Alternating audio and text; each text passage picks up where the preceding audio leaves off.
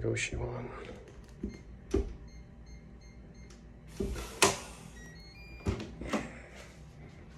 Okay, so this is how small my goshiwon is. It's very tiny, just like most Korean goshiwons. Yeah, it's me. Yeah, we only have a mirror here. There's some coat hangers up here. There's like a small window. That's the only window I have in this room. There's a closet here, a very small closet. I can hang my coats and jackets. And then actually down here, I can put my shoes. Have some spare stuff here just because there's no other place to put it. There's a mini fridge down here. Yeah, this is where I keep some stuff. Yeah, so you can see this is basically what I have right now, and there's actually a freezer compartment here too as well. But yeah, basically it's a standard mini fridge, and you get these in most goshiwons actually. Here's my bed, and yeah, I put all my luggage stuff here. There's really not much space here, as you can see. This is my work computer right here. I can do that. I can work here, and yeah, and then there's the bathroom. So another mirror here, and yeah, this is pretty small space, as you can see.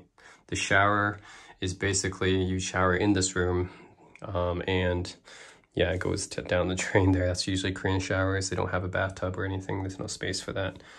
But yeah, that's pretty much it. Just a small bathroom here, and a small space here for a desk, and my bed here, and that's pretty much it. And yeah, it's a small closet here, and a fridge, mini fridge. That's it. That's how small Korean goshiwons are.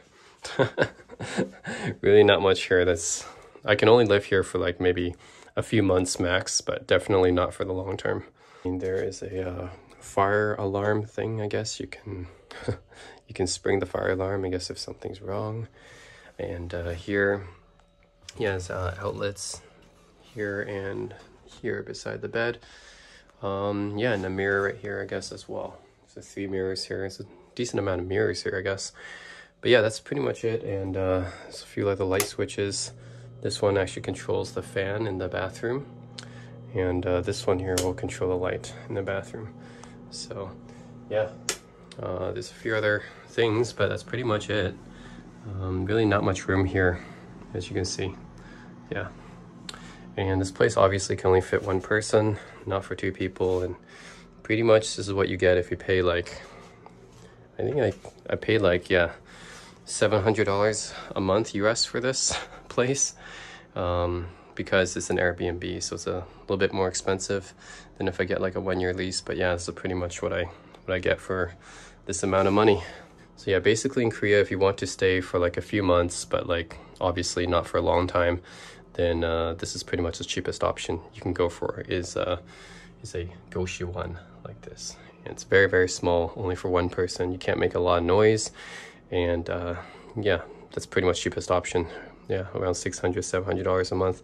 But it is close to a lot of the very popular areas in Seoul, so the location is good at least. So yeah, that's basically it. There's no air conditioner here, and the kitchen and the laundry service are all outside, so I had to go outside to use those. But I do get my own private bathroom, which is, I guess, better than nothing. Of course, you can't expect a bathtub because Koreans usually don't even have a bathtub. They just have a shower, but yeah, pretty much that's all you can expect. It is a Korean goshiwon after all, so it really comes with the basic minimum amount of space you need to survive here. So that's pretty much it.